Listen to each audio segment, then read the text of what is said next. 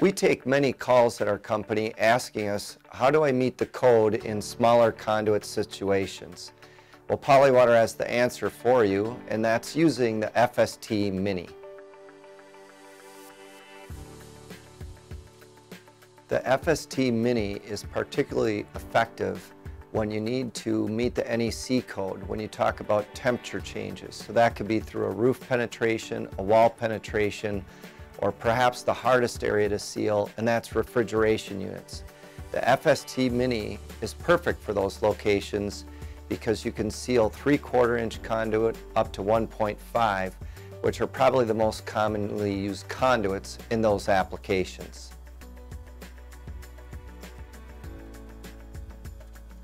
The biggest difference between the FST MINI and the FST 250 is the cartridge size.